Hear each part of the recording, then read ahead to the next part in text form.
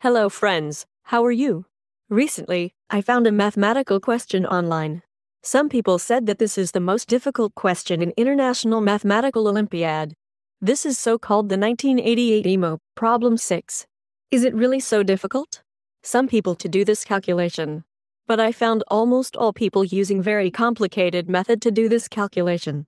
I think the approach is not right. This problem should not be so complicated.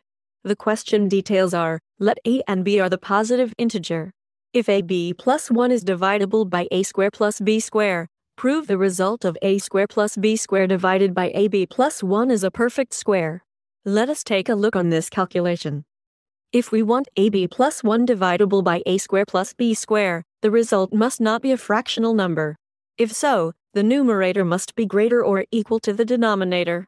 Then we have ab plus 1 greater or equal to a square plus b square. Minus 2ab on both sides. The left becomes 1 minus ab, and the right side becomes a minus b bracket square. For a minus b bracket square, this is greater or equal to 0. In conclusion, 1 minus ab is greater or equal to 0. Then we can see the product of a and b is less than or equal to 1. Since both a and b are integers, the only solution is when b are equal to 1.